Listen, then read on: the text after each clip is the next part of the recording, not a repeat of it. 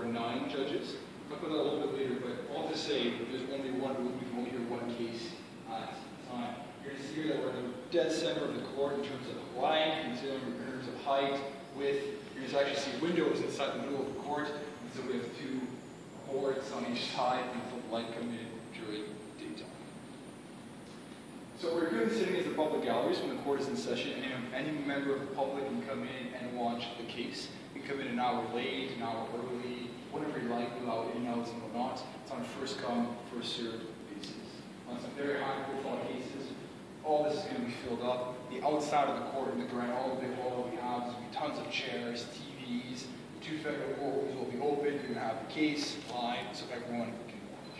If you can't come in person, you're going to see here in the big back of the room, you see these 2 big cameras on each side. You're also going to see these cameras under each television. And all the cases at the Supreme Court of Canada are webcast live on our website. So if you want to watch any case, you're more than welcome to watch on our website. Also, lawyers' factums. The way it works for the Supreme Court is that each lawyer, each party, is going to submit a big factum to the Supreme Court of Canada. All the arguments are elaborated inside the factum. Those are also published on the website.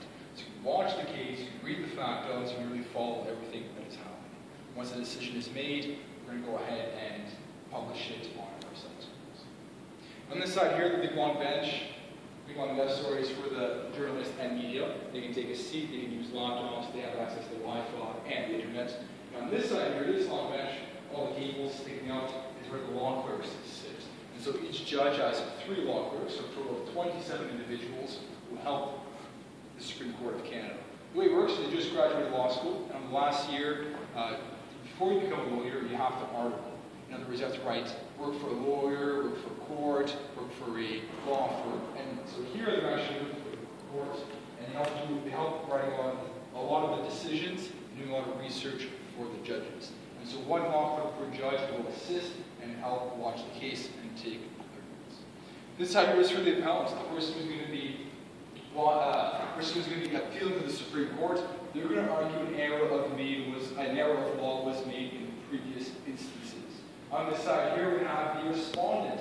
The person who's responding to the appeal, essentially arguing that no error of law was made. We do not want to overturn the decision.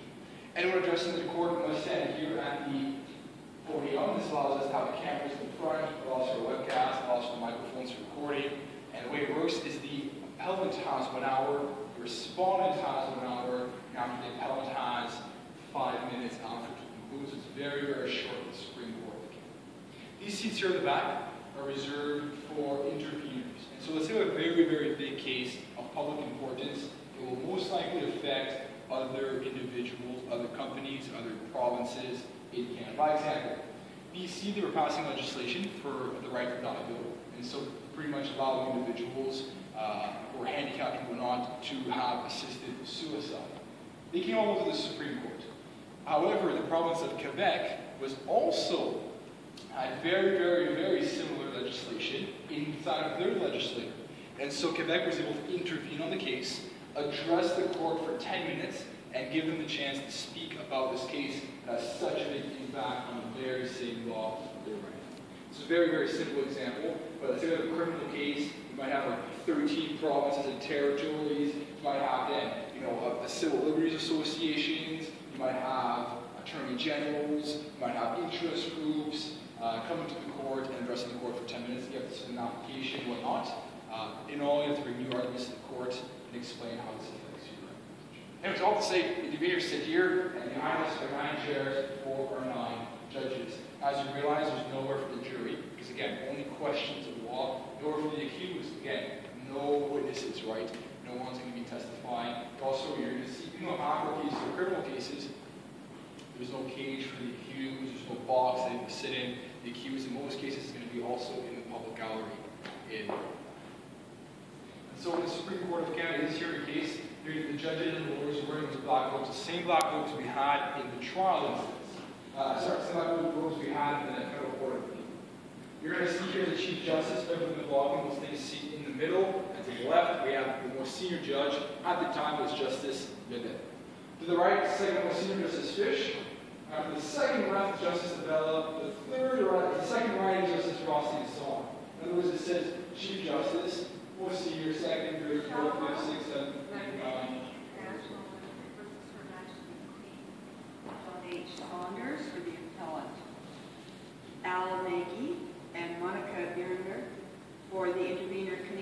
Association of Petroleum Producers, Martha E. Burns, Michael Sub, Jeffrey W.A. Moore, and Monica Johnson for the intervener, Attorney General of Alberta, Warren J. Mitchell, Ian Gamble, Lee Plumridge for the intervener, Tolco Industries. I'm going to pause it here since the case is going to last about 3 to 4 hours. We're not enough time to watch the whole case. As I mentioned, it's all available on our website, so you're more than welcome to go watch this case if you're interested. As soon as they're done hearing the case, the court is going to make a decision. There's two options they have. They can either give the case right on the bench. I disagree, no appeal allowed, no leave allowed. You can say I agree with the Court of Appeal, same concept, nothing. You can say accused guilty, not guilty, sentence, change sentence, modified. Or what they do for almost all the cases is they're going to go ahead and deliberate. They're going to go actually right down to the doors and they're going to go in what's called a judge's deliberation chamber. Inside of this room here, it's very, very simple. It's a big room. It's a round table with 9 chairs. 9 judges will sit around this table and discuss about the case. The judgments do not have to be unanimous. We don't have to have a 9 versus 0. We can have actually an 8 versus 1. We can have a 7 versus 2. We can have a 5 versus 4. And we're actually going to go ahead and publish both of the cases. So in those cases, we have a majority of 5, a dissident of 4. And so this is in this room where we make this tentative decision. Who agrees with who and who's going to write what part of the judgment? It's all inside of this room. Only the 9 judges are allowed inside of this room when they are deliberating. Sometimes the deliberation sessions can take hours and hours, where 5, 6 hours to deliberate. And so on the side here, we also have a coffee table with other chairs, and so they make their way through. They pretty much say this through until they form some sort of tentative agreements between the judges. Any questions so far about the board? Yeah, I don't know if I missed it. Did you say what the website was? The website, it's scc-csc.gc.ca, but if you just go and Google Supreme Court of Canada, it's going to be the one with .gc.ca. Okay, great. It's going to be all orange and green on our website. All right, so we're now going to talk about the judges very quickly. We only have about a few minutes left. And so we were created in 1875. We heard our first case in 1876. We have 6 judges, and we actually have tied decisions. We can have 3 versus 3 decisions. And so what we're going to do is if we have, when we're created, so we're not Canada's highest tribunal. If you want to appeal, you can appeal to the London Privy Council in London, England. So let's say you had a tie, let's say you have 4 versus 2, and you're still unhappy, you could go to London, England. I voted, right, in 1876. Take a boat and go to England and go back. If you're in Vancouver, which is all the way to British Columbia, you have to take the train, right? It's about 4 weeks per train, a couple of weeks on the boat, hear the case, come back. So it's very, very long, it takes months, right? 1927, we get this great idea. So about 50 years later, we're like, hey, if we have 7 judges, we're going to have an uneven number, right? And so we're not going to have 9 anymore. So we're from 6 to 7 in 1927. However, you can still appeal to London. So let's say there's a big case, public importance, and you're not happy, you can still apply and go to London. Only in 1949, we become Canada's highest tribunal. In 1949, we abolish all appeals. We go from 7 to 9 judges, our current number today. And so since 1949, it's not possible to appeal our decisions. You're going to see here the red ceremonial robes worn by the judges. They're only worn for ceremonial occasions, so official pictures, when they welcome new judges, when they assist the Senate, speech in the Senate. They look like Santa Claus and whatnot, especially this time of the year, right? Yeah. But however, as I mentioned, you only wear them for special occasions. This is the Chief Justice of Canada from Boston, and as Chief Justice, she holds all the administrative powers of the court. When it comes time to vote, she can't vote 3 times or 5 times or tell the court what to do. However, she gets to pick what judges hears what case. We sit minimum 5, 7, or 9, and we always try to sit a full number of 9. Some cases we sit 7, and it's pretty rare that we're going to sit 5 judges at the Supreme Court. However, it is possible, and she gets to pick what judge hears what case. It also has some more administrative functions in terms of Canada. Let's say the Governor General becomes ill, she can sign laws into power and whatnot. So it's pretty much more administrative functions. When it comes time to vote, make the decision, it's pretty much all right, so are there any questions of the Supreme Court of Canada or judges? Yes? Where does the plaintiff and the defendant Plaintiff and the defendant. So plaintiff and the defendant those are those terms used at the trial. It's at the bottom of the period. Once we talk about appeal instance in the Supreme Court, we have the appellant, which would be the plaintiff. Well, actually, I don't know, because the titles can change. Like a plaintiff at this level could be the appellant, it could be the respondent. And the appellant is the person who's disagreeing with the Court of Appeal decision. They can appeal the decision, and the respondent is the one who is responding to the case. And so, really, this would be the plaintiff in those terms. This would be the defendant on this side, correct? But it's just because like, by example, the accused of committing a crime, you would have the crown, which would be the plaintiff, technically. You'd have the defendant, which would be the individual. But however, in the appeal instance, if it's the accused who's appealing, they're going to be called the appellant. And the defendant's going to be the plaintiff. It's a little bit, but pretty much the plaintiff appeals. All right, any other questions? Yes. So who is the respondent? Is that like a judge or the lawyer? No, it's not the judge, it's the other party. That's the defendant. But no, you're right. So even though you're like having a decision for or against the decision before, Correct. the respondent is still like Yeah, correct. It's the party. It's one of the parties. But even though you are arguing the judge did not make a mistake, the judge cannot come to the court. That's why the judgments are so detailed, right? Because they go in so much detail. Yes? so how long the judge can do this? Very good question. So the judges must retire at the age of 75. And so they're appointed for life, so they're not appointed on term or anything like that. But once they hit the age of 75, they must retire. In the States, by example, we have judges who are 70, 80 years old, but here you must retire at the age of 75.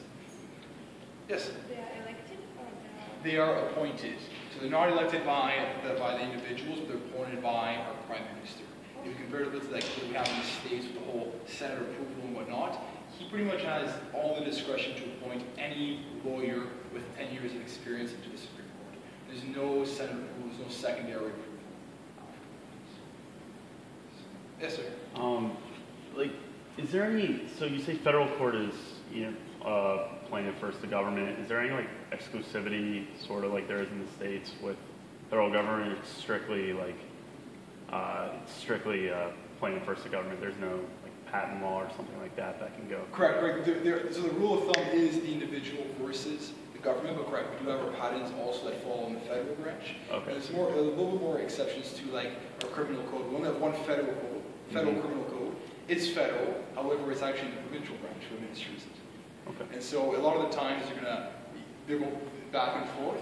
Yeah. The rule of thumb is correct. But the biggest thing with the state is the states sometimes can appeal to the U.S. Supreme Court. And so the state have exclusive jurisdiction and they can never go to the Supreme Court. However, here in Canada, a civil case from Quebec can come to the Supreme Court. Same concept from Alberta can come to the Supreme Court. So we don't have those, I forget the actual term, I think it's exclusivity or whatever. Yeah, exclusivity. Yeah. Exactly, in terms of they don't have that. So. Okay.